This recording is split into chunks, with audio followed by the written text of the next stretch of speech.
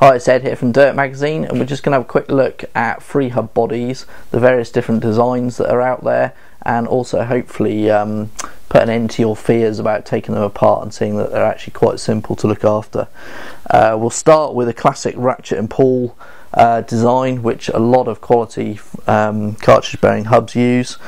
This one's a Hope one, and inside we have four pulls that are on leaf springs. This is much better design than the old system that Hope used, which had loose pulls and springs, and basically if it came off they went everywhere, all over the floor, and were much more difficult to put back together.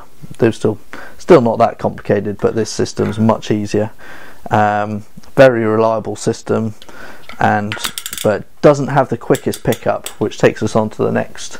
We have the design which quite a few companies are using, like Halo and Superstar, and as you can hear from the noise, it's got a very fine pickup, so very fast, and it's sort of similar in the way that these could sort of be looked at as pulls, but they actually have micro sort of serrations on them, and in here there's an equally fine serrated ratchet, and that's what gives the really fine pickup. Again, it's proved to be a pretty reliable system, and as long as you keep it cleaned and lubed up, it'll work a treat.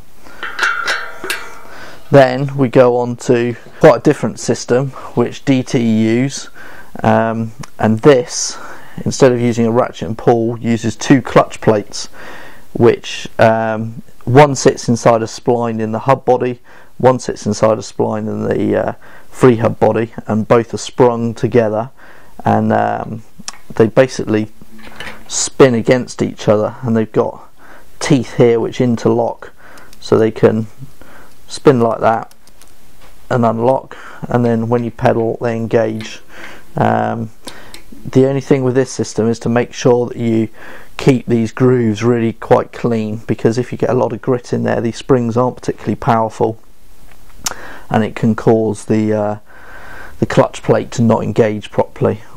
Then finally we'll go on to what many would consider to be the Rolls-Royce of hubs, Chris King, and on the surface it looks quite similar in some ways to the DT in the fact that it uses two clutch plates. On this system though, only one is sprung and the other one's fixed. The really unique thing about the Chris King is the ring drive system, which has an angled spline, which as you put torque through the Freehub body, the clutch plate slides at an angle and engages even tighter. So the more force you put through your pedals, the tighter that clutch plate engages. So slipping is something that basically doesn't happen with these hubs. If I take it apart, you can see it a bit clearer. There's these angled splines here that the clutch plate slides down. So yeah, as I said, as you put more force, it slides down and engages even tighter. The other thing that makes the Chris King hub quite so special, people always wonder why they cost so much, is all the bearings inside are custom made bearings. You've got needle roller bearings in this part of the Freehub body, and then another roller bearing, ball bearing one further deeper in, and basically it's just all extremely high quality and high tolerance, and will last you for years.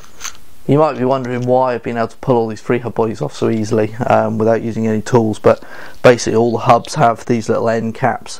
A lot of them, like the Hope and the DT, they just simply pull off, and then other ones just need a spanner and they just unscrew, and once you've undone that, the Freehub body will literally pull off.